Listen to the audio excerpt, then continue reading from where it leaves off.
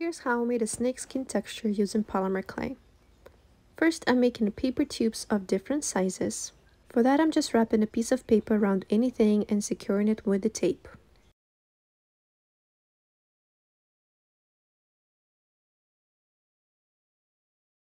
And I ended up having 4 different sizes.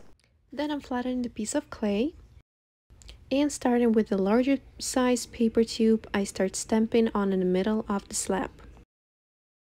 Also, you can see that the tubes have a perfect round shape, and that's exactly what I need.